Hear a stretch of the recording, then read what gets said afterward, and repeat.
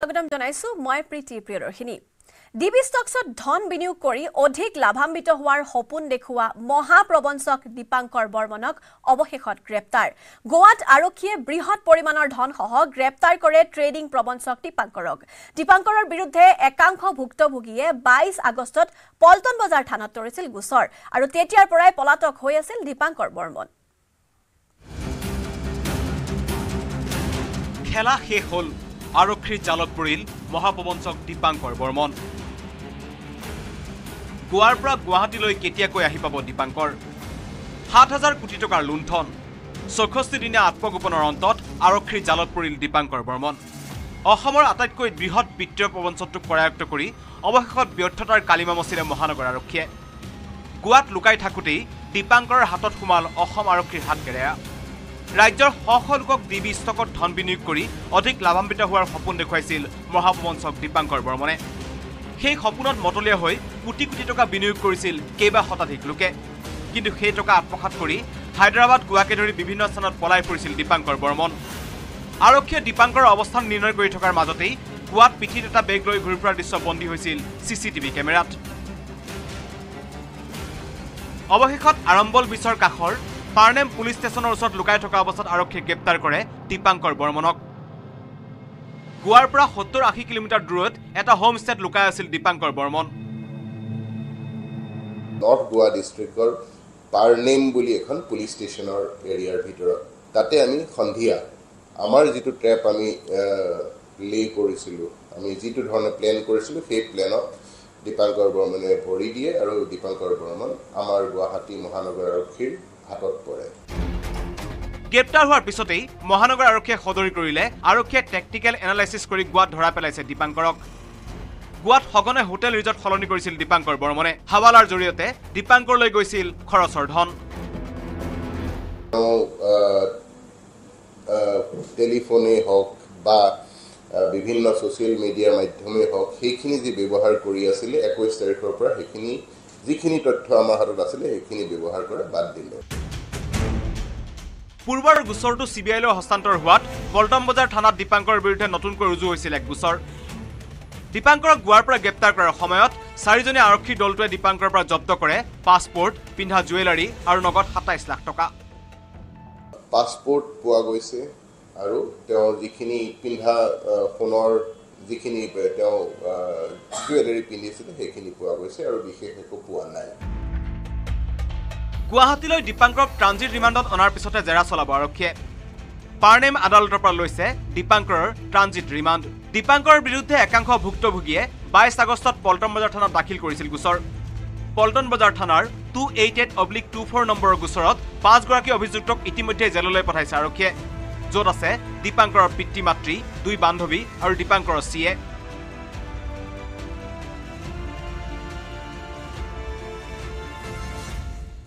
ইতিমধ্যেই চিবিআইলৈ ট্ৰান্সফাৰ কৰা হৈছে গতিকে পৰহি আমি নতুন অভিযোগৰ ভিত্তিত এটা নতুন কেছ পল্টন বজাৰ থানাত আমি ৰেজিষ্টাৰ কৰিছিলোঁ দীপাংকৰ জালত পৰাৰ লগে লগে এতিয়া ভুক্তভোগীসকল উৎসাহিত কিন্তু চতুৰ দীপাংকৰৰ পৰা শ ভুক্তভোগীৰ সাঁচতীয়া ধন উদ্ধাৰ কৰিব পাৰিবনে আৰক্ষীয়ে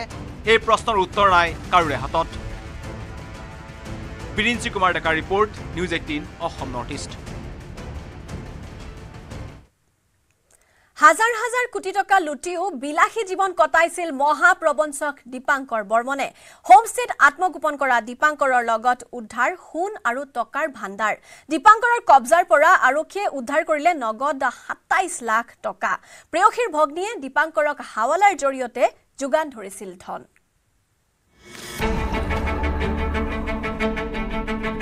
হোমষ্টেত লুকাই থকা দীপাংকৰ বৰ্মন ধৰা পৰি গ'ল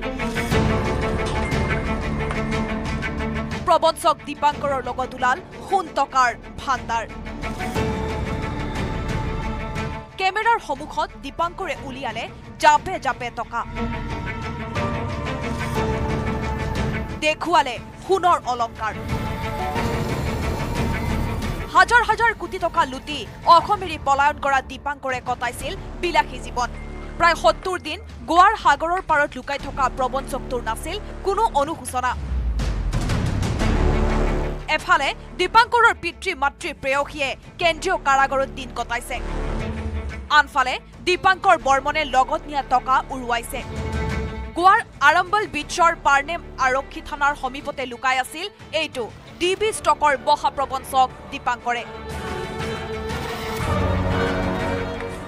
যিটো তথ্য লাভ কৰিছিলোঁ সেই তথ্যৰ ভিত্তিত আমাৰ গুৱাহাটী মহানগৰ আৰক্ষীৰ এটা টীম গৈ তাত 2 সপ্তাহ বাহৰ পাতিছিলে গোৱাৰ বিভিন্ন ঠাইত এই দীপাঙ্কৰ বৰ্মনক বিচাৰি গেষ্ট হাউচ আছে বা হোটেল আছে বা ৰিজৰ্ট আছে খুব সঘনাই সেইখিনি খলাই আছিলে তেওঁ পইচা কেনেকৈ ইয়াৰ পৰা ট্ৰান্সফাৰ কৰি চলিবলৈ পইচা তেওঁ গোটাইছিলে সেইখিনি আমাৰ হাতত কৰিছিলে আৰু সেই তথ্যৰ ভিত্তিতে আমি গোৱাত ক্ৰাইম ব্ৰাঞ্চৰ সহযোগত আমি তাত কিছু সোৰ্স ডেভেলপ কৰিছিলোঁ আমাৰ যিটো টিম গৈছিল সেই টিমটোৰ যোগেদি লুকাই থাকে দীপাঙ্কৰে দৈনিক খৰচ কৰিছিল নগদ টকা আত্মগোপনৰ সময়ত অনলাইনত ধন খৰচ কৰা নাছিল দীপাঙ্কৰে চতুৰ দীপাঙ্কৰৰ লগত উলাল নগদ 27 লাখতকৈ অধিক টকা উলাল সোণৰ অলংকাৰ কেমেৰাৰ সন্মুখতে ধৃত দীপাঙ্কৰে উলিয়াই দিলে জাপে জাপে টকা আগষ্ট মাহতে গুৱাহাটী এৰা দীপাঙ্কৰে এগৰাকী বাগদত্তা মনালিসা ভক্তিৰ সহায় লৈছিল অঞ্জলি দাসে হাৱালাৰ জৰিয়তে দীপাঙ্কৰলৈ পঠিয়াইছিল ধন গোৱাতে থাকি হাৱালাৰে টকা উলিয়াইছিল মোষ্ট ওয়ান্টেড দীপাঙ্কৰে আৰু সেই সময়ৰ দৃশ্য এয়া হাৱালাৰ ধন লৈ উলাই অহাৰ দৃশ্য বন্দী হৈছিল কেমেৰাত সিসিটিভিত বন্দী হোৱা টকা ভৰ্তি বেগটো ইতিমধ্যে জব্দ কৰিছে আৰক্ষীয়ে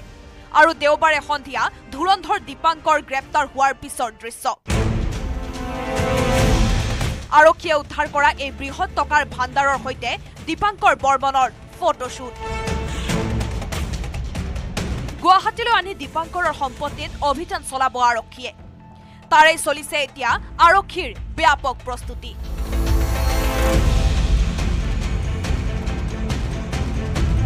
গুৱাহাটীৰ পৰা দীপাঙ্কৰ দাসৰ report news 18 Assam north east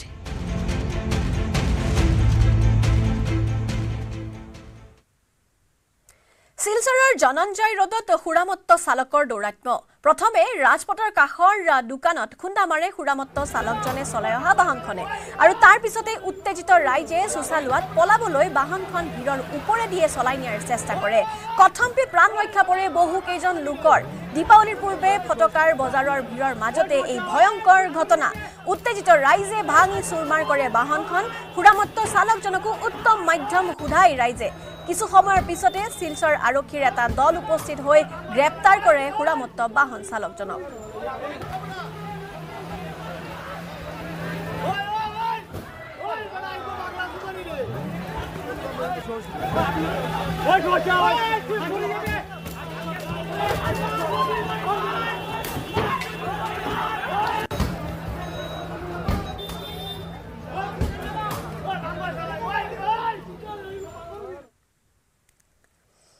দিনত 300ৰো অধিক বিমানত বোমাতংক অসামৰিক বিমান পৰিবহনত হাহাকাৰ 14 দিনত মাত্ৰ 2জনক গ্ৰেপ্তাৰ কৰা আৰক্ষীয়ে ভেদ কৰিব পৰা নাই বোমাতংকৰ ৰহস্য বিমানত বোমাৰ আতংকৰ মাজতে এইবাৰ তিৰুপতিৰ মন্দিৰত বোমা সংস্থাপন কৰাৰ দাবী দুষ্ট চক্ৰৰ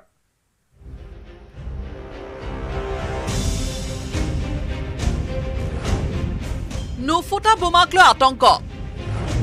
13 দিনত 300ৰো অধিক বিমানত বোমাতংকৰ পিছত তীৰ্থনগৰী তিৰুপতিক টাৰ্গেট দুষ্ট চক্ৰৰ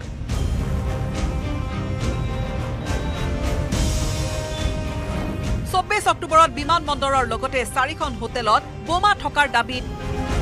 অন্ধ্ৰপ্ৰদেশৰ তিৰুপতিত হাহাকাৰ অৱশ্যে আৰক্ষী নিৰাপত্তাৰক্ষীয়ে তন্নতন্নকৈ তালাচী চলোৱাৰ পিছতো নুলাল বোমা তাৰ দুদিন পিছত তিৰুপতিত আন দুখন হোটেলত বোমা সংস্থাপন কৰি থোৱাৰ দাবী কৰিলে আন এটা দুষ্ট চক্ৰই সেই আতংক মাৰ নযাওঁতে তিৰুপতিৰ বিশালকায় ইস্কন মন্দিৰত বোমা সংস্থাপন কৰি থোৱাৰ দাবী কৰিলে আন এক চক্ৰই সোমবাৰৰ পুৱতি নিশা বোমা সংস্থাপনৰ দাবী সম্বলিত ইমেইল পোৱাৰ পিছতে ৱাদৱা লাগিল ইস্কন মন্দিৰ প্ৰাংগণত খবৰ পোৱা মাত্ৰকে মন্দিৰত উপস্থিত হ'ল আৰক্ষী। স্নিফাৰ ডগেৰে মন্দিৰৰ প্ৰতিটো চুকে কোণে তালাচী চলায়ো আৰক্ষীয়ে উদ্ধাৰ কৰিব নোৱাৰিলে বোমা। 14 অক্টোবৰত আৰম্ভ হৈছিল দুষ্ট চক্ৰৰ লৰা ধেমালি। সেইদিনা মুম্বাইৰ পৰা উৰা মাৰিব লগা 4খন বিমানত বোমা সংস্থাপন কৰা বুলি প্ৰচাৰ হোৱাৰ বাবে দিল্লীত জৰুৰী অৱতৰণ কৰিব লগা হৈছিল নিউয়ৰ্কলৈ উৰা মৰা এয়াৰ ইণ্ডিয়াৰ বিমান।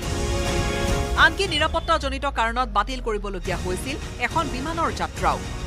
এই ঘটনাৰ তদন্ত চলাই মুম্বাই পুলিচে গ্ৰেপ্তাৰ কৰিলে ছত্তীশগড়ৰ ৰাজনন্দগাঁৱৰ এজন 17 বছৰীয়া কিশোৰক। আৰক্ষীৰ জেৰাত বন্ধুক এসেকা দিয়াৰ বাবে বোমাতংকৰ বাতৰি বিয়পোৱাৰ দাবী কৰিলে কিশোৰে। ধনবিতৰ লেনদেনক লৈ কাজিয়া লগাৰ পিছত বন্ধুৰ নামত এক চেণ্ডেলত একাউণ্ট খুলি বিমানত বোমা থকাৰ বাতৰি বিয়পোৱাৰ পিছতো সাৰি যাব নোৱাৰিলে পঢ়া শুনা আধাতে এৰা কিশোৰে। ছত্তীশগড়ৰ কিশোৰ গ্ৰেপ্তাৰ হোৱাৰ পিছতো বোমাৰ আতংকই বেমেজালিৰ সৃষ্টি কৰিছে প্ৰায় 300খন বিমানৰ উৰণত। ৰাজ্যৰ আৰক্ষী একাধিক গোচৰ ৰুজু কৰাৰ পিছত সফল হ'ল কেৱল দিল্লী আৰক্ষী। পশ্চিম দিল্লীৰ উত্তম নগৰৰ ৰাজাপুৰীৰ পৰা আৰক্ষীয়ে গ্ৰেপ্তাৰ কৰিলে 25 বছৰীয়া শুভম উপাধ্যায়। উচ্চতৰ মাধ্যমিক উত্তীৰ্ণ হোৱাৰ পিছত পঢ়া শুনা বাদ দিয়া শুভম উপাধ্যায়ে টিভিৰ পৰা অনুপ্ৰাণিত হৈ বিয়পাই দিছিল বোমাতংক। নিবনুৱা হৈ ঘৰতে শুই বহি সময় পাৰ কৰা শুভম উপাধ্যায়ে দেশবাসীৰ মনোযোগ আকৰ্ষণৰ বাবে এনে কাণ্ড কৰাৰ কথা প্ৰকাশ কৰিছে আৰক্ষীৰ জেৰাত। তাৰ পিছতো নকমিল বিমানত বোমা সংস্থাপন কৰাৰ দাবী। 26 অক্টোবৰৰ দিনা 33খন বিমানত বোমা সংস্থাপনৰ দাবীত হাহাকাৰ লাগিল অসামৰিক বিমান পৰিবহণ মন্ত্ৰণালয়ত। অৱশ্যে কেইবা ঘণ্টা ধৰি তালাচীৰ পিছত ভুৱা প্ৰতিপন্ন হ'ল ইণ্ডিগো, এয়াৰ ইণ্ডিয়া আৰু ভিস্তাৰাৰ 11খনকৈ বিমানত বোমা সংস্থাপনৰ দাবী। 13 দিনত 300ৰো অধিক বিমানত বোমা সংস্থাপন কৰাৰ বাতৰি বিয়পি পৰাৰ পিছত ছ'চিয়েল মিডিয়া প্লেটফৰ্মক সতৰ্ক হোৱাৰ আহ্বান জনাবলৈ বাধ্য হৈছে ইলেক্ট্ৰনিক্স আৰু তথ্য প্ৰযুক্তি মন্ত্ৰণালয়ে। আনকি দেশৰ লাখ লাখ বিমান যাত্ৰীক আশ্বস্ত কৰিবলৈ এক্সত পোষ্ট দিব লগা হৈছে অসামৰিক বিমান পৰিবহণ মন্ত্ৰী ৰামমোহন নাইডুৱে। পিছে এইবাৰ বিমান এৰি দুষ্ট চক্ৰই টাৰ্গেট কৰিছে অন্ধ্ৰপ্ৰদেশৰ ধৰ্মনগৰী Tirupati. News Desk Report, News18 Assam Northeast.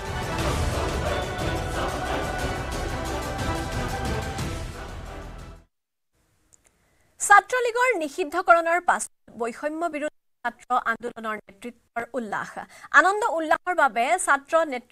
ছাত্ৰ আন্দোলনৰ নেতৃত্বই বাছি ললে ঢাকা বিশ্ববিদ্যালয়ৰ মধুৰ কেণ্টিন।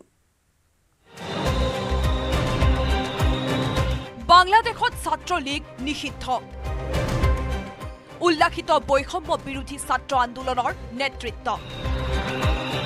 ঢাকা বিশ্ববিদ্যালয়ৰ ঐতিহাসিক মধুৰ কেণ্টিনত গৰু ছাগলীলৈ বৈষম্য বিৰোধী ছাত্ৰ আন্দোলন নেতৃত্বৰ উল্লাস।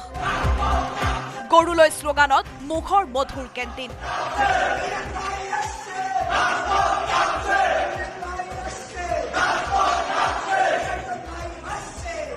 সাদ্দাম ভাই আহিছে, ইনান ভাই আহিছে। লগত লৈ অহা গৰু ছাগলীৰ সৈতে ছাত্ৰলীগৰ সভাপতি সাদ্দাম হুছেইন আৰু সাধাৰণ সম্পাদক শ্বেখ ৱালি আসিফ ইনানক ৰিজালে বৈষম্য বিৰোধী ছাত্ৰ আন্দোলনৰ সমৰ্থকে। 23 অক্টোবৰত মহম্মদ ইউনুছ নেতৃত্বাধীন অন্তৰ্বৰ্তীকালীন চৰকাৰে নিষিদ্ধ কৰিলে আৱামী লীগৰ ছাত্ৰ সংগঠন ছাত্ৰলীগক। ছাত্ৰলীগক নিষিদ্ধ কৰাৰ আনন্দত গৰু ছাগলীৰ মাংস ভক্ষণ কৰাৰ কথা ঘোষণা কৰিছে বৈষম্য বিৰোধী ছাত্ৰ আন্দোলনৰ সমন্বয়ক আব্দুল কাদেৰে। গৰু ছাগলীলৈ ছাত্ৰলীগ বিৰোধী শ্লোগান দিয়াৰ দৃশ্যই হাঁহিৰ খোৰাক জগাইছে ছ'চিয়েল মিডিয়াত। বিপৰীতে এই ঘটনাই সংখ্যালঘু লোকৰ মাজত সৃষ্টি কৰিছে তীব্ৰ প্ৰতিক্ৰিয়া। 1921 চনত পিতৃ আদিত্য চন্দ্ৰৰ সৈতে মিলি ঢাকা বিশ্ববিদ্যালয়ত মধুসূদন দেই খোলা কেণ্টিন সাহিত্য চিনেমা আৰু গানৰ মাধ্যমেৰে আজিও জনাজাত হৈ আহিছে মধুৰ কেণ্টিন নামেৰে।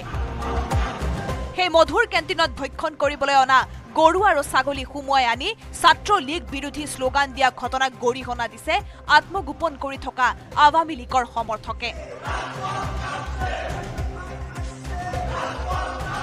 News Desk Report, News18 Assam Northeast.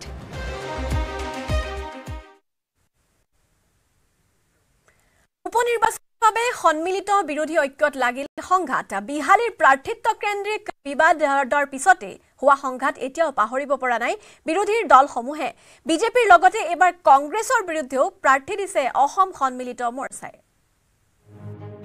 Semi ফাইনেলতে চূৰ্ণ বিচূৰ্ণ বিৰোধীৰ অসম উপনিৰ্বাচনে ভাঙন আনিলে বিৰোধী ঐক্যত বিহালী এৰি নিদিয়াৰ বাবে ফাট মেলিল সন্মিলিত মৰ্চাত বিহালী কেন্দ্ৰিক বিবাদৰ পিছত বিৰোধীত আঘাত শুকুৱাৰ চিন মুকাম নাই কংগ্ৰেছে দিয়া বিশ্বাসঘাতকতাৰ আঘাত পাহৰিব পৰা নাই বিৰোধীৰ আন আন দলসমূহে অসম সন্মিলিত মৰ্চাই বিজেপিৰ লগতে কংগ্ৰেছৰ বিৰুদ্ধেও প্ৰাৰ্থী দি যুঁজৰ বাবে কঁকালত টঙালি বান্ধিছে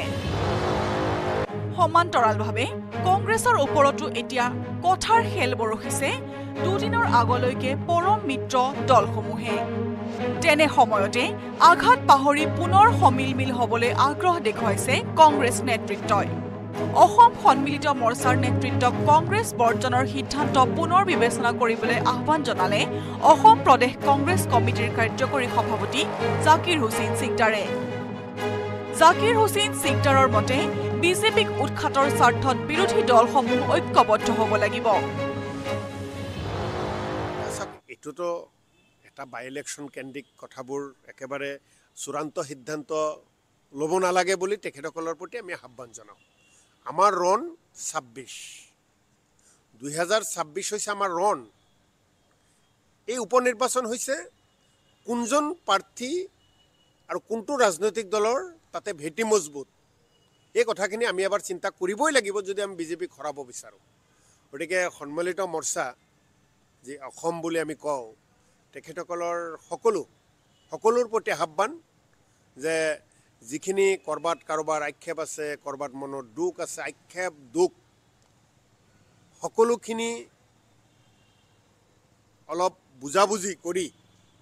অসমৰ ৰাইজৰ স্বাৰ্থত আমি যাতে 26ত একেলগে কাম কৰিব পাৰোঁ তাৰ বাবে পুনৰ বিবেচনা কৰিব লাগে কিন্তু মৰ্চাৰ পোনপটীয়া কথা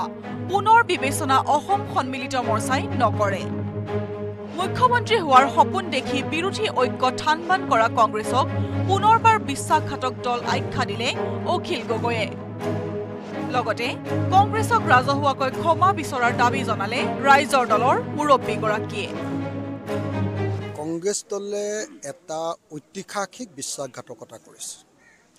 কংগ্ৰেছ বিশ্বাসঘাতকৰ দল এই কথাটো আকৌ এবাৰ প্ৰমাণিত হ'ল ভূপেন বৰাৰ দলে তেওঁলোকৰ প্ৰাৰ্থিত্ব প্ৰত্যাহাৰ কৰিব লাগে আৰু তেওঁলোকে ৰাজহুৱাকৈ ক্ষমা বিচাৰিব লাগে যে এক বিৰোধী ঐক্য মঞ্চক তেওঁলোকে বিত্ৰী কৰিছে বিশ্বাসঘাতকতা কৰিছে উল্লেখ্য বিহালীত প্ৰাৰ্থিত্ব প্ৰত্যাহাৰৰ বাবে অসম সন্মিলিত মৰ্চাক আহ্বান জনাইছিল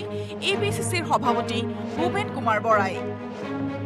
কিন্তু কংগ্ৰেছৰ তেনে আহ্বানক সঁহাৰি নজনালে বিৰোধীৰ অসমে উপনিৰ্বাচনৰ ফলাফলৰ পিছতে বিৰোধী ঐক্য আকৌ একেলগ হ'ব বুলি আশাবাদী অসম প্ৰদেশ মহিলা কংগ্ৰেছৰ সভানেত্ৰী মীৰা বৰঠাকুৰ গোস্বামী এটা কথাই কৈছোঁ 26লৈ বিজেপিক পৰাভূত কৰিবলগীয়া হ'লে আমি ঐক্যবদ্ধভাৱে যুঁজাটো উচিত আৰু এইটো দলীয় নেতৃত্বই সিদ্ধান্ত ল'ব ইফালে কংগ্ৰেছ তথা বিৰোধীৰ এনে বিবাদৰ মাজতে এতিয়া কটা ঘাট টেঙা দিয়া আৰম্ভ কৰিছে বিজেপি নেতাসকলেও প্ৰীতি প্ৰিয়দৰ্শিনীৰ সহযোগত বিপুল বৰ্মনৰ report news 18 Assam north east অৱশেষত ঠেহ ভাঙিল ধলাইৰ নিৰ্দলীয় প্ৰাৰ্থী অমিয় কান্তি দাসৰ মনোনয়ন প্ৰত্যাহাৰ কৰি পুনৰ বিজেপিলৈ উভতি আহিল অমিয় কান্তি দাস মন্ত্ৰী জয়ন্ত মল্ল বৰুৱাৰ সৈতে আলোচনাৰ অন্তত মনোনয়ন প্ৰত্যাহাৰ কৰে অমিয় কান্তি দাসে সমষ্টিটোত প্ৰাৰ্থিত্বৰ পৰা বঞ্চিত হৈ বিজেপি ত্যাগ কৰি নিৰ্দলীয়ভাৱে প্ৰাৰ্থিত্ব আগবঢ়াইছিল অমিয় কান্তি দাসে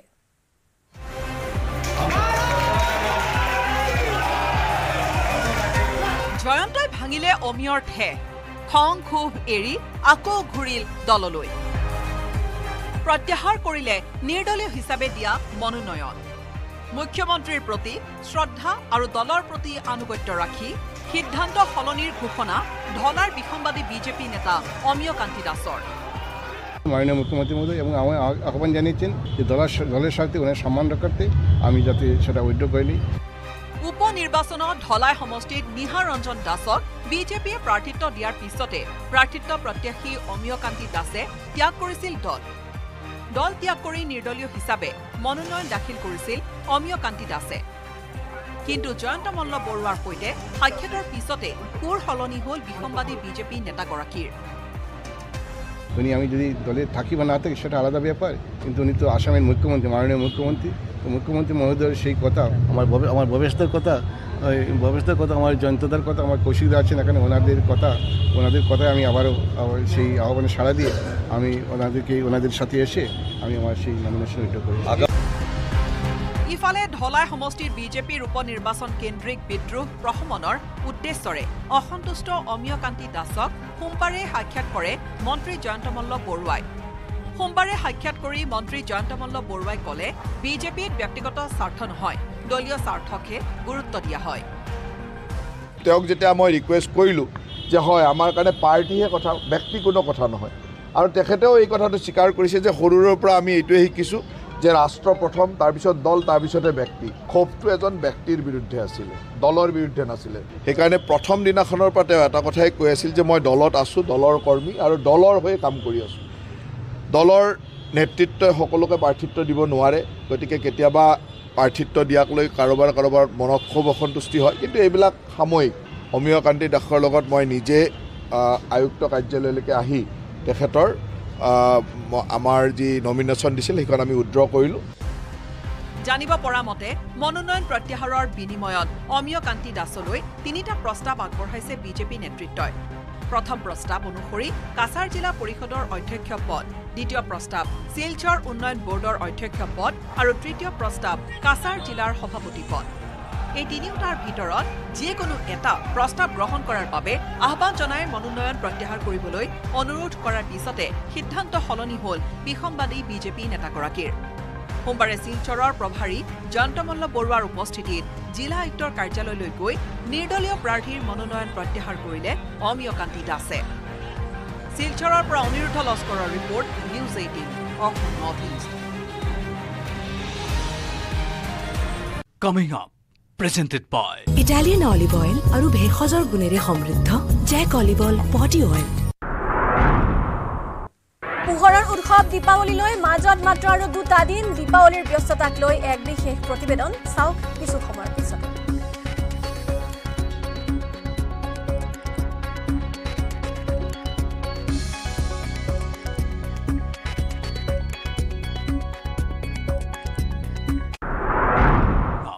presented by Italian olive oil আৰু ভেষজৰ গুণেৰে সমৃদ্ধ Jack olive oil body oil. প্ৰাক্তন এজেপি নেতা দুলু আহমেদৰ টিএমচিত যোগদান। কলকাতাত টিএমচিত যোগদান কৰে দুলু আহমেদে। অসম তৃণমূল কংগ্ৰেছত যোগ দিলে দুলু আহমেদে আৰু দুলু আহমেদ হ'ব অসম তৃণমূল কংগ্ৰেছৰ কাৰ্যকৰী সভাপতি। শিশিৰ দেৱ কলিতা, সঞ্জীৱ মহন্তয়ো যোগদান কৰে টিএমচিত। কলকাতাৰ তৃণমূল ভৱনত টিএমচিত যোগদান কৰে 3 নেতাই। ৰাজ্যসভাৰ সাংসদ সুস্মিতা দেৱৰ উপস্থিতিত টিএমচিত যোগদান কৰে। উগ্ৰ সাম্প্ৰদায়িকতাবাদী স্বেচ্ছাচাৰী শাসনৰ বিৰুদ্ধে যুঁজ দিয়াৰ পণ।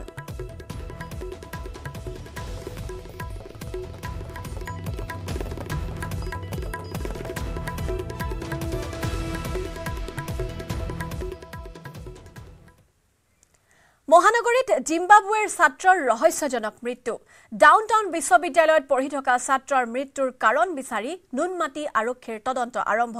আনফালে তদন্তৰ প্ৰতিবেদন বিচাৰি মহানগৰ আৰক্ষীলৈ পত্ৰ লিখিলে দিল্লীত থকা জিম্বাবুৱেৰ উচ্চায়ুক্তই। গুৱাহাটীত জিম্বাবুৱেৰ ছাত্ৰৰ মৃত্যুক লৈ ৰহস্য। মৰণোত্তৰ পৰীক্ষা সম্পন্ন। তড়িৎ গতিত আগবাঢ়িছে আৰক্ষীৰ তদন্ত।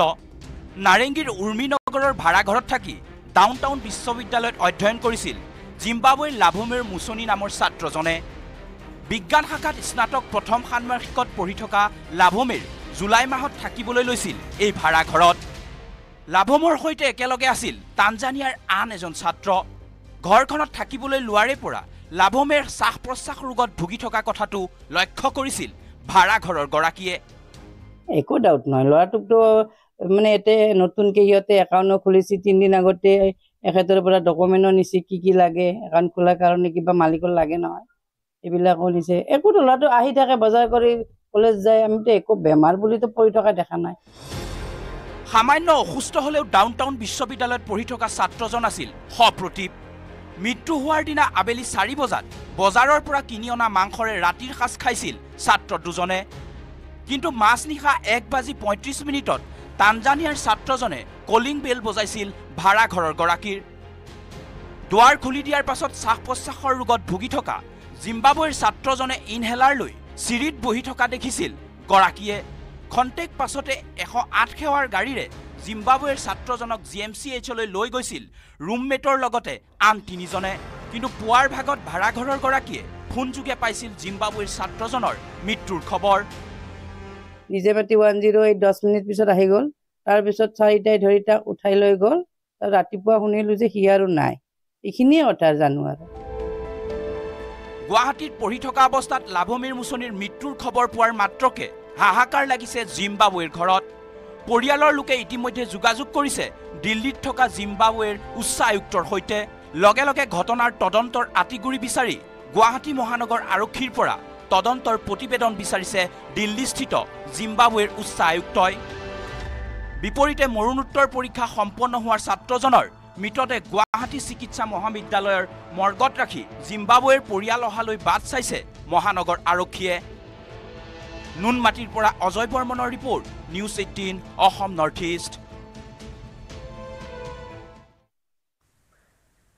কলিয়াবৰত দুমাহে পিঞ্জৰাবদ্ধ নহল ঢেকিয়াপতীয়া বাঘ কলিয়াবৰৰ হাতীমুৰাত দুমাহত 15টাৰো অধিক পশুধন নিধন বাঘৰ দিন দুপৰতে দুটাকৈ বাঘৰ মুক্ত বিচৰণ দেখি এতিয়া আতংকিত স্থানীয় লোক ইফালে বাঘৰ ভয়ত এতিয়া সন্তানক বিদ্যালয়লৈ পঠিয়াবলৈও ভয় অভিভাৱকৰ দুমাহত 15টাৰো অধিক পশুধন নিধন কলিয়াবৰত দুটাকৈ ঢেকিয়াপতীয়া বাঘৰ বিচৰণ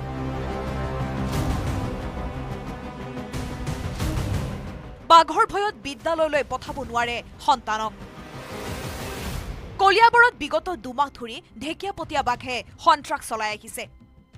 কলিয়াবৰৰ হাতীমুৰাত শুকুৰবাৰে এটা গৰু নিধন কৰাৰ পিছত দেওবাৰে পুনৰ এটা ছাগলী ভক্ষণ কৰে বাঘে দেওবাৰে দিন দুপৰতে দুটাকৈ প্ৰকাণ্ড ঢেকিয়াপতীয়া বাঘ প্ৰত্যক্ষ কৰে স্থানীয় লোকে বাঘৰ ভয়ত গৰু ছাগলী পুহিব নোৱাৰা অৱস্থা হৈছে হাতীমুৰাবাসী ৰাইজে কিয়নো দুমাহত অঞ্চলটোত বাঘে ভক্ষণ কৰিলে 15টাৰো অধিক গৰু ছাগলী ঘৰৰ পাছফালৰ পৰাই পশুধন চিকাৰ কৰি হাবিলৈ চুচৰাই নিয়ে বাঘে হাতীমুৰাৰ নৈচাপৰি এলেকাত প্ৰায় অৱস্থান কৰে বাঘে বাঘটো আমি বৰ্তমান দুটা বাঘ দেখিছো কিন্তু বাঘবিলাক বহুত প্ৰকাণ্ড বাঘ ইফালে বিগত দুমাহে কলিয়াবৰত বন বিভাগে পিঞ্জৰাবদ্ধ কৰিব নোৱাৰিলে ঢেকিয়াপতীয়া বাঘ বন বিভাগে ফটকা ফুটাই বাঘ খেদাৰ চেষ্টা কৰে যদিও সন্ত্ৰাস ৰোধ হোৱা নাই হাতীমুৰাত বাঘৰ মুক্ত বিচৰণৰ বাবে সন্তানক বিদ্যালয়লৈ পঠিয়াবলৈ ভয় কৰা হৈছে অভিভাৱকে সেইকাৰণে চৰকাৰৰ ওপৰত নিবেদন যি মানে বাঘ আছে চৰকাৰে কিবা এটা আমাক সুবিধা কৰি দিয়ক বাঘৰ বিষয়লৈ যে খেদি লৈ যাওক বা কিবা এটা কৰি দিয়ক আমাক ৰাইজে গৰু ছাগলী কিবা এটা মানে অসুবিধাৰ কাৰণে পোহা সেইটোও পুহিব নোৱাৰা হৈ গ'লো ল'ৰা ছোৱালী এতিয়া স্কুল পঠোৱাও ভয় শীঘ্ৰে ঢেকিয়াপতীয়া বাঘ দুটাক পিঞ্জৰাবদ্ধ কৰিবলৈ চৰকাৰ প্ৰশাসন তথা বন বিভাগক আহ্বান জনাইছে স্থানীয় ৰাইজে কলিয়াবৰৰ পৰা দিবাকৰ দাসৰ report news 18 Assam north east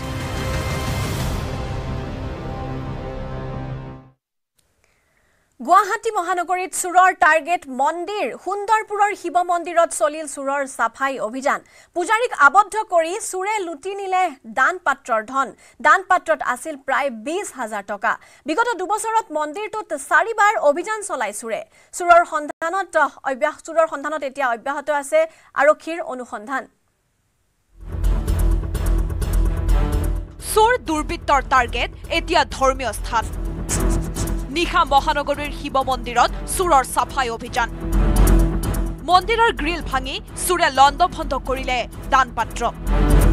বাহিৰৰ পৰা পূজাৰীক তলা মাৰি লুটি নিলে দান পাত্ৰৰ ধন এই দৃশ্য মহানগৰীৰ সুন্দৰপুৰত থকা শিৱ মন্দিৰৰ সোমবাৰে পুৱতি নিশা চুৰে মন্দিৰটোত চলালে তাণ্ডৱ পুৱতি নিশা 4:25 মন্দিৰৰ গ্ৰিল ভাঙি চুৰে লুটি নিলে নগদ 20,000ৰো অধিক টকা লণ্ডভণ্ড কৰিলে মন্দিৰৰ ভিতৰৰ দান পাত্ৰ চুৰিকাণ্ড সংঘটিত কৰাৰ সময়ত বাহিৰৰ পৰা তলা মাৰি চুৰে আবদ্ধ কৰি ৰাখিছিল মন্দিৰৰ পূজাৰীক মন্দিৰৰ ভিতৰত দান পাত্ৰ আনি বাহিৰত পেলাই থৈ যায় চুৰৰ দলটোৱে পুৱা 5:30 বজাত বাহিৰলৈ ওলাই আহিব চাওঁতেই দেখিছোঁ যে আমাৰ মেইন দৰ্জাখনো বন্ধ আৰু ছাইডৰ এখন দৰ্জা আছে ওলাই আহিব পৰা সেইখনো বন্ধ তাৰপিছত আমাৰ ওপৰত আৰু এজন ল'ৰা থাকে তাক মাতি দিলোঁ সি নুশুনিলে 5 মিনিটমান পিছত সি আকৌ আমাক মাতিছে যে মোৰ দৰ্জাখনো লক কৰি থৈ দিছে মই ওলাই যাব পৰা নাই লগে লগে মই সম্পাদকক ফোন কৰিলোঁ সম্পাদকক ক'লোঁ যে আপুনি আহক আহি আপুনি ৱালৰ ওপৰে পাৰ হৈ আহি আমাৰ দৰ্জাখন এনেকৈ বাহিৰৰ পৰা বন্ধ আছে আপুনি দৰ্জাখন খুলি দিয়ক দিলেহে আমি ওলাব পাৰিম তেতিয়া লগে লগে তেওঁক আহিলে আহি বেলেগ এজন মানুহ আহিছিলে তেওঁৰ লগত সেই মানুহজনে ৱালৰ ওপৰে পাৰ হৈ আহি আমাক মানে দৰ্জাখন বাথৰুমৰ যিখন দৰ্জা ওলাব পৰা বাহিৰৰ দৰ্জাখন সেইখন খুলি দিলে দিয়াত আমি ওলাই আহি দেখোঁ যে মাজৰ কলাপচেল গেটখন ভাঙি গোটেই দান পাত্ৰকেইটা ভিতৰৰ পৰা টানি বাহিৰলৈ ওলাই নিছে নি তাত মানে পইচা পাতি লৈ তেওঁলোকে ওলাই গৈছে মহানগৰীৰ সুন্দৰপুৰৰ শিৱ মন্দিৰত এয়াই প্ৰথম চুৰি কাৰ্যৰ ঘটনা নহয় ইয়াৰ পূৰ্বে 2 বছৰৰ ভিতৰত 4বাৰকৈ চুৰিকাণ্ডৰ ঘটনা সংঘটিত হৈছে এই শিৱ মন্দিৰটোত মন্দিৰৰ লগতে আন দোকান অথবা ঘৰতো এতিয়া চুৰৰ মূল টাৰ্গেট হৈ পৰিছে সুন্দৰপুৰ অঞ্চলটো সোমবাৰে এই ঘটনা সংঘটিত হোৱাৰ পিছতে আৰক্ষীয়ে সংগ্ৰহ কৰিছে চুৰি কাৰ্য সংঘটিত হোৱাৰ সময়ৰ চিচিটিভি ভিজুৱেল তাৰে ভিত্তিত আৰক্ষীয়ে আৰম্ভ কৰিছে তদন্ত স্মাৰ্ট সিটি মহানগৰ স্মাৰ্ট সিটি বুলি এটা নাম থাকিব লাগে কিন্তু হেতু ফেইল হৈছে বাৰে বাৰে এইটো জায়গা একদম খুদ মহানগৰ মাজমজিয়া ইয়াৰ পৰা দিছপুৰ আমাৰ আৰক্ষী চকীখন 1 কিলোমিটাৰ নহয় প্ৰায় 800 মিটাৰ মান হ'ব গতিকে এইটো জায়গাতে যদি আমি সুৰক্ষিত নহওঁ আমাৰ যদি মন্দিৰ মছজিদ যদি সুৰক্ষিত নহয় তেতিয়াহ'লে ক'ত কাক কোন কেনেকৈ সুৰক্ষিত হ'ব এইটো আজি প্ৰথমবাৰ নহয় আজি চতুৰ্থবাৰ ইফালে নিশা আৰক্ষীয়ে গিজগিজাই থকা জুৰোডৰ এই অঞ্চলত বাৰে বাৰে এনেধৰণৰ ঘটনা হোৱাক লৈ ক্ষোভ প্ৰকাশ কৰিছে স্থানীয় লোকসকলে তেওঁলোকৰ অভিযোগ চুৰক গ্ৰেপ্তাৰ কৰাত ব্যৰ্থ হৈছে স্মাৰ্ট আৰক্ষী 4বাৰমান হ'ব এতিয়ালৈকে আৰু আমাৰ সন্মুখত দোকান এখন আছে তাতেও হৈছে এনেকৈ হৈয়ে থাকে আৰু ইয়াতে ওচৰৰ ঘৰতো হৈছে মোৰ নিজৰ ঘৰতো হৈছে আজি 2 বছৰমান আগতে মানুহৰ ঘৰৰ মোবাইল নিয়ে তাৰে পিছত আপোনাৰ লেপটপ লৈ যায় দোকানত চুৰ কৰে মন্দিৰত চুৰ হৈছে গুৱাহাটীৰ পৰা Hirakjyoti মালাকাৰৰ report news 18 Assam north east উপনিৰ্বাচনৰ প্ৰাক্ষণত হঠাৎ সংসদীয় ৰাজনীতিৰ পৰা অৱসৰ ঘোষণা কৰিলে বৰপেটাৰ সাংসদ তথা বঙাইগাঁৱৰ 8বাৰৰ বিধায়ক ফণীভূষণ চৌধুৰীয়ে ফণীভূষণ চৌধুৰীৰ এই ঘোষণাক কিন্তু কংগ্ৰেছ প্ৰাৰ্থী ব্ৰজেনজিৎ সিনহাই নাটক বুলি আখ্যা দিছে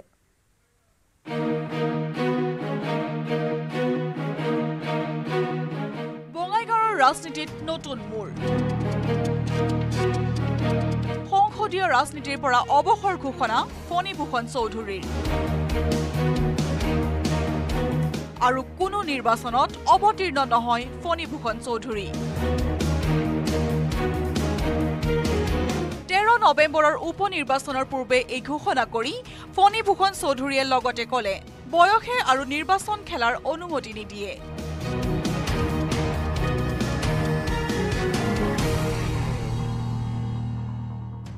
2029লৈকে মোৰ কাৰ্যকাল আছে কিন্তু 2029লৈকে কাৰ্যকাল থকাৰ মাজতে মই 26ত নিৰ্বাচন খেলাৰ কোনো ধৰণৰ সম্ভাৱনা নাই বয়স হৈছে 29ত মই নিৰ্বাচন খেলিব পৰা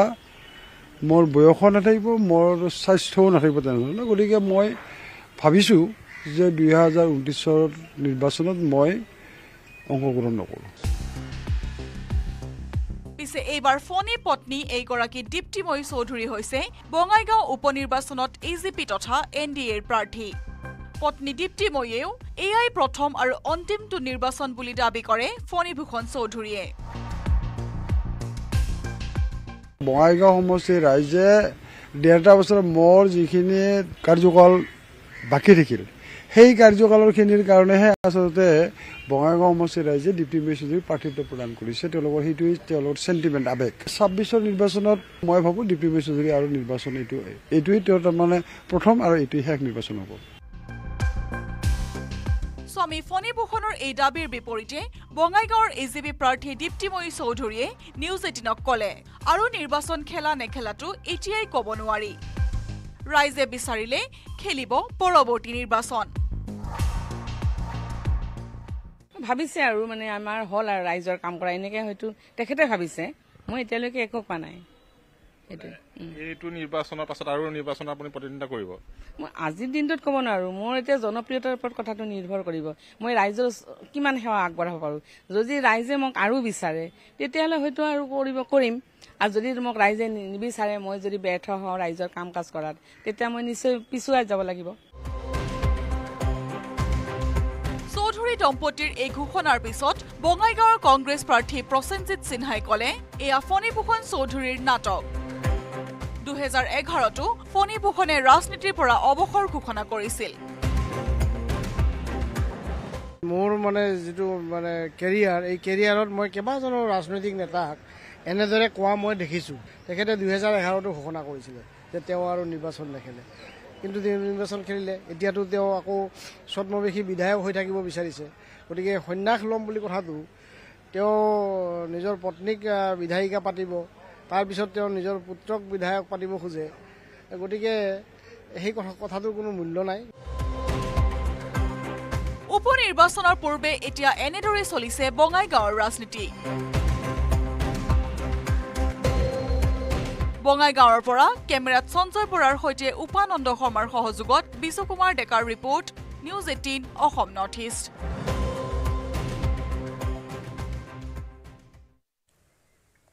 দেওবাৰে ৰাজ্যত অনুষ্ঠিত হৈ যায় এডিআৰইৰ ৪ৰ্থ বৰ্গৰ পৰীক্ষা। যোগ্যতাৰ ভিত্তিত এটা চৰকাৰী চাকৰি লাভৰ আশাত পৰীক্ষাত বহিল লাখ লাখ পৰীক্ষাৰ্থী। পৰীক্ষাৰ দিনটোত ব্যাপক চৰ্চা লাভ কৰিলে এটা বিশেষ দৃশ্যই। নামি দামী গাড়ীৰ পৰা নামিছে পৰীক্ষাৰ্থী। গাড়ীলৈ অহা নিবনুৱা পৰীক্ষাৰ্থী বহিছে এডিআৰইৰ ৪ৰ্থ বৰ্গৰ পৰীক্ষা। সামাজিক মাধ্যমত চৰ্চিত হৈ পৰিল বিষয়টো। আনকি কোনোৱে ফটোসহ ফেচবুক পোষ্ট কৰিলে। সামাজিক মাধ্যমত জমি উঠিল চৰ্চা। লাখ টকীয়া গাড়ীলৈ অহা পৰীক্ষাৰ্থীসকলক প্ৰয়োজন জানো ৪ৰ্থ বৰ্গৰ এটা চাকৰি? আনকি পৰীক্ষাৰ্থীয়ে লৈ অহা ৪চকীয়া বাহনৰ বাবেই ঠায়ে ঠায়ে সৃষ্টি হ'ল তীব্ৰ যান জঁটৰ। বিষয়টোক লৈ বিভিন্নজনে বিভিন্ন ধৰণে কৰিলে মন্তব্য। সময় সলনি হৈছে। পূৰ্বে ৪ৰ্থ বৰ্গৰ চাকৰি কৰাজনৰ হয়তো নাছিল এখন চাইকেল, কিন্তু এতিয়া নামি দামী গাড়ীলৈও ৪ৰ্থ বৰ্গৰ চাকৰি কৰিবলৈ আহে একাংশ। পদমৰ্যাদা ডাঙৰ কথা নহয়, ডাঙৰ কথা চাকৰি। ধন থাকিলেও সকলোকে লাগে স্থায়ী নিযুক্তি। অৱশ্যে তাৰ মাজতে একাংশ সঁচা অৰ্থত উপযুক্ত পৰীক্ষাৰ্থীও অৱতীৰ্ণ হৈছে পৰীক্ষা। নিবনুৱা সমস্যাই চানি ধৰা অসমত চাকৰিৰ মূল্য ইমানেই বেছি, তাৰ বাবে যিকোনো পন্থা ল'বলৈ সাজু চাকৰি প্ৰত্যাশী। চাকৰিৰ নামত দুৰ্নীতিৰ বজাৰখন বন্ধ হৈ পৰাত এতিয়া যিকোনো উপায়ে পৰীক্ষাৰ বৈতৰণি পাৰ হোৱাৰ চেষ্টা একাংশ অসৎ পৰীক্ষাৰ্থীৰ। দেওবাৰে এনে এক অসৎ উদ্দেশ্যতে নাৰেংগীৰ SR একাডেমীত হাতত মোবাইল লৈ পৰীক্ষাত বহি এগৰাকী প্ৰাৰ্থী। পিছে ছাবিৰ হুছেইন নামৰ পৰীক্ষাৰ্থীজনক মোবাইলসহ আটক কৰে নুনমাটি আৰক্ষীয়ে। ঘটনা সন্দৰ্ভত নুনমাটি আৰক্ষীয়ে 221/24 নম্বৰত এটা গোচৰ ৰুজু কৰি ধৃত ছাবিৰ হুছেইনক জামিনত ঘৰলৈ যাবলৈ দিয়ে। অভিযুক্তক যাবলৈ দিয়াৰ পিছতেই আৰক্ষীৰ ভূমিকাক লৈ বিৰূপ প্ৰতিক্ৰিয়াৰ সৃষ্টি হৈছে নুনমাটিৰ ৰাইজৰ মাজত। নুনমাটিৰ পৰা অজয় বৰ্মনৰ report, news 18 Assam north east.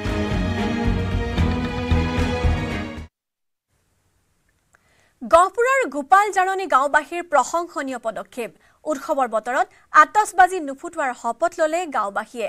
অগ্নিক সাক্ষী কৰি ভগৱানৰ নামত ল'লে এই শপত। ভগৱানৰ নামত শপত খাই কওঁ যে আমি দীপাৱলীৰ সময়ত আমাৰ গাঁৱত কোনো ধৰণৰ বোমা পতাকা নুফুটাওঁ, কাৰণ আমাৰ গাঁৱৰ ভগৱানৰ নামত শপত। ভগৱানৰ নামত শপত খাই অগ্নিক সাক্ষী কৰি ফটকা নুফুটোৱাৰ সংকল্প। কোনো ধৰণৰ বোমা পতাকা নুফুটাওঁ। বিগত 7-8 বছৰে গাঁৱৰ ৰাইজে ফুটোৱা নাই ফটকা। আমি গহপুৰৰ ব্যতিক্ৰমী ৰূপত এখন গাঁও। ভয় খাব। দীপাৱলীলৈ মাতত মাথো দুটামান দিন। চৌদিশে এতিয়া ফটকা আতচবাজিৰ শব্দ। দীপাৱলীত ফটকা আতচবাজিৰ নামত ধোঁৱাত উৰি যাব কোটি কোটি টকা। কিন্তু ইয়াৰ মাজতে ব্যতিক্ৰমী ৰূপত থিয় দিছে গহপুৰৰ এইখন গাঁও এয়া হৈছে গহপুৰৰ দক্ষিণ অঞ্চলৰ কাজিৰঙা ৰাষ্ট্ৰীয় উদ্যানৰ ৬ষ্ঠ সংযোজনৰ সমীপৰ গোপাল জাৰণীৰ গাঁও এই গাঁওখনৰ ৰাইজে দীপাৱলীত বিগত কেইবাটাও বছৰ ধৰি ফটকা আতচবাজি ফুটোৱাৰ পৰা বিৰত থাকি ব্যতিক্ৰমী ৰূপত ধৰা দিছে সময়ত আমাৰ গাঁৱত কোনো ধৰণৰ বোমা পতাকা নুফুটাও কাৰণ আমাৰ গাঁৱৰ গোপাল জাৰণী কাজিৰঙা ৬ষ্ঠ সংযোজনৰ গাতে লাগি আছে যিহেতু আমাৰ গাঁৱতে লাগি আছে যেতিয়া কাজিৰঙা ইয়াত সকলো জীৱ জন্তু ইয়ালৈ আহে আৰু জীৱকুল ৰক্ষা কৰিবৰ কাৰণে আমি যেহেতু আমাৰ লগত আছে আমি ইহঁতৰ লগতে আছো বুলি আমি এতিয়া আমাৰ বন্ধুৰ নিচিনা হৈ আছে এতিয়া জীৱ জন্তুবিলাক ঠিক আমাকো ভয় নকৰে ইহঁতকো আমি ভয় নকৰোঁ তেনেকুৱা আমি জীৱ জন্তু হয় হয় ইয়াত ওলাই আহে গঁড় আহে গাহৰি আহে আজি ৬-৭ বছৰ হ'ল এনেকৈ দীপাৱলী উদযাপন কৰি আহিছোঁ যাতে আমাৰ ইয়াৰ কোনো বোম ফটকা নুফুটায় সেইটো আমি নিজে নিষেধাজ্ঞা কৰিছোঁ উল্লেখ্য যে ৰাষ্ট্ৰীয় উদ্যানৰ সমীপৰ এই গাঁওখনৰ ৰাইজে দীপাৱলীত ফটকা ফুটালে ইয়াৰ শব্দৰ পূৰ্ণ সুযোগ লৈ চোৰাং চিকাৰীয়ে ৰাষ্ট্ৰীয় উদ্যানখনত জীৱ জন্তু বিশেষকৈ গড় গুলিয়াই নিধন কৰাৰ পূৰ্ণ সম্ভাৱনা থাকে সেই হেতুকে গোপাল জাৰণীৰ ৰাইজে অগ্নিক সাক্ষী কৰি ফটকা নুফুটোৱাৰ বাবে প্ৰতিজ্ঞাবদ্ধ হৈছে আমাৰ গাঁৱত কোনো ধৰণৰ বোমা পতাকা নুফুটাও গহপুৰৰ পৰা পলাশ ফুকনৰ report news 18 Assam north Kaziranga ৬ষ্ঠ সংযোজনৰ গাতে লাগি আছে এহে আমি জীৱকুল ভয় খাব বুলি আমি এখনি চাকি জ্বলাই সেউজীয়া দীপাৱলী আয়োজন কৰিম কাৰণ আমাৰ গাঁৱৰ Coming up, presented by Italian